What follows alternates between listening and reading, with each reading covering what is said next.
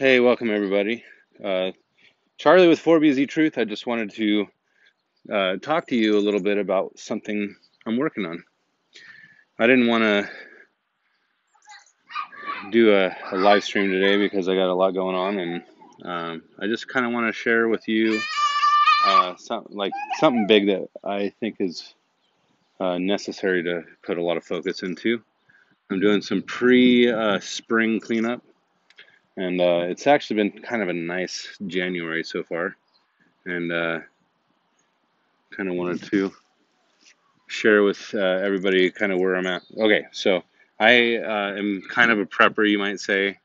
I've been working on cleaning up my garden area, and kind of wanted to show you a little bit about what I have here.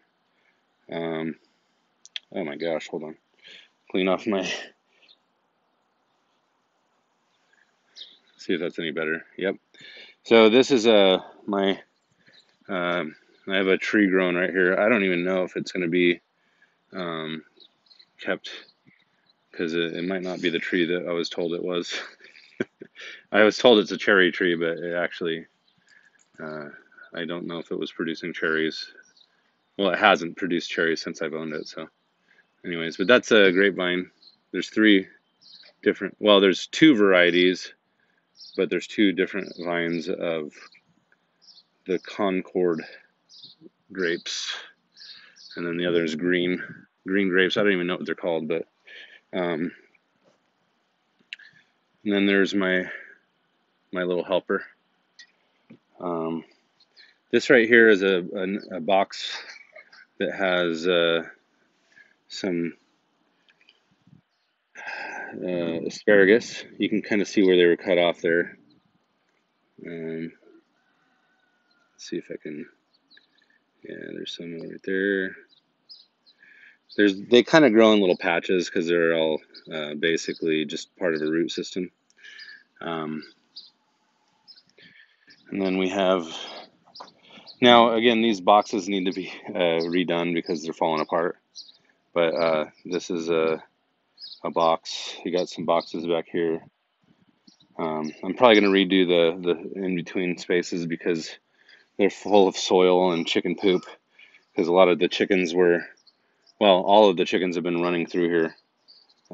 Here's another box. I had cucumbers in this one, which were pickling cucumbers. You can see kind of a leftover cucumber there. But again, anytime you have vegetables that are rotting in there, it actually helps fertilize the soil. This is my herb, or basically it's my rosemary, sage, thyme, and oregano. They keep coming back every year, unless we have a harsh winter and then they die. But I'm cleaning up all the weeds and stuff. It kind of got messy since I've been working on it. Then I have my little dryer drums that I use as planters. And then, of course, my chicken coop. This tree here is an apple tree. It's a Honeycrisp apple tree. And again, this is something I built with my own hands. And I'm actually going to tear this run extension down. Hey, Theo, stop touching that, bud. I don't know if you can see in here. This is the run extension, and the wind tore off the tarp. So, and then I have an aprium tree, which is a apricot plum, and yeah. So I just kind of wanted to show everybody what I have going on. Starting to, clear out the garden, getting it ready. I'm going to have a huge garden this year, but you can kind of see the direction I'm going with it. So, and the chickens are trying to tell me to come in there and play with them. They're actually very friendly little creatures, and it's very enjoyable to have them. But anyways, all right, guys.